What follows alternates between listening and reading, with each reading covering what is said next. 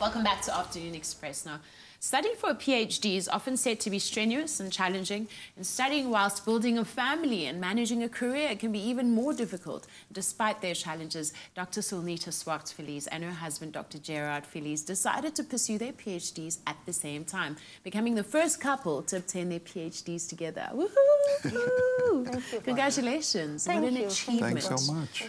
I'm a parent, and I know how tough parenting and working is. Yeah. I can't imagine adding a PhD to that. How did you manage? I think when you're passionate about something, you know, you just find time and you do it. Yeah. Wow, you make it sound so simple. But you need to be passionate about it. Yeah. I think passion is the thing that will keep you going and sustain you in during that difficult times. Yeah. And you, Dr. Gerard? I think, Bonnie, you know, in today's society, you need to constantly upskill yourself and you need to stay abreast with the latest developments out there. And I think for us, we wanted to challenge ourselves and do something and hopefully inspire others in the process. Well, you've definitely inspired me, and I can imagine how much you've inspired your children. How much pressure are they feeling right now? Well, I think with us, we're really trying to let them understand that they need to pursue their own passions. And I would like them, obviously, to, you know, to have PhDs. No, just to study further. Yeah. But I think that will be a personal choice for them, whether they should obtain master's degree and PhDs. I just want them to be happy and to craft a good career. Yeah. And they understand that, they know that. But I do think there's a lot of pressure from the outside world. Sometimes people will refer to them as doctor and doctor. They don't like that much. Yeah. Well, another beautiful milestone is the fact that you're married for 20 years. You're obviously best friends. And because I can't imagine studying and living with someone every single day. How did you guys find that study time together? Did you coordinate your study times? Well, as you're saying, you know, 20 years is a long time. It's a long time. We spend a lot of time together. Yeah. I think people always comment on the fact that we're always together. If I go to the shop and she's not with me, they want to know, where is she? So that definitely contributed. And I think it's actually nice doing it with someone, because a PhD can be such a lonely journey. And if there's someone doing it with you, there's many times where she'd be sitting, she loves reading and writing.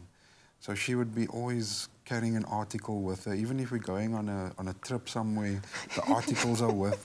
And then I feel so guilty. So she actually inspired me to also, you know, sit and make the time and put in the time. And so for that, for us, it was a big plus. Yeah. Wow.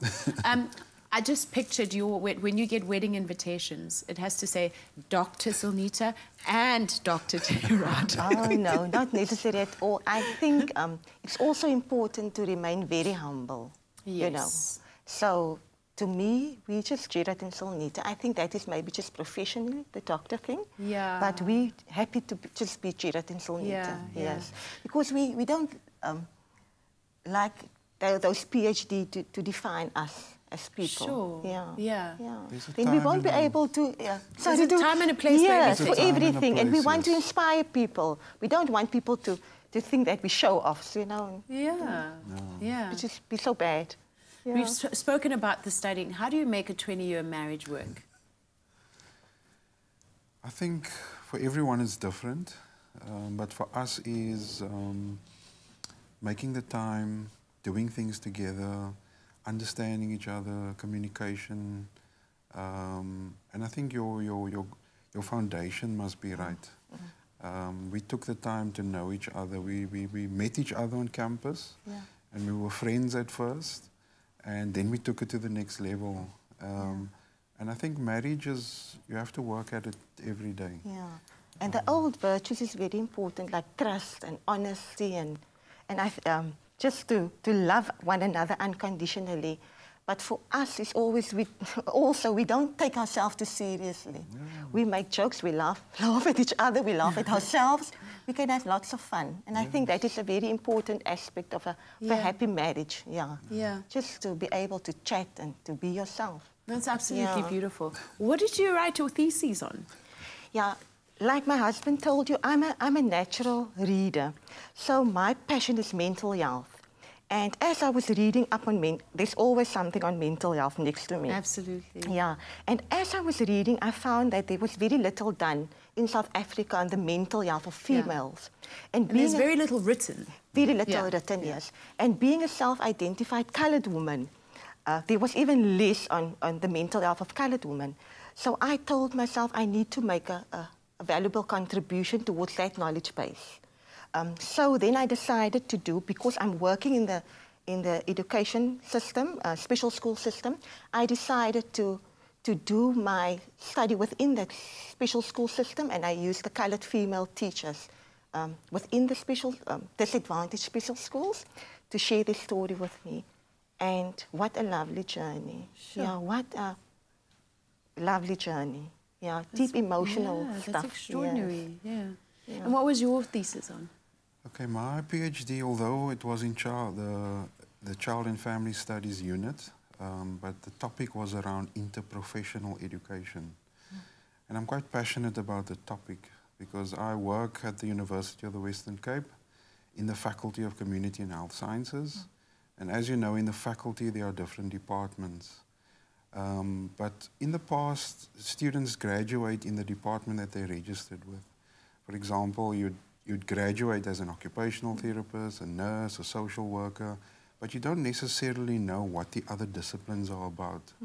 And so I work in a unit where we actually design curriculum to bring those disciplines together.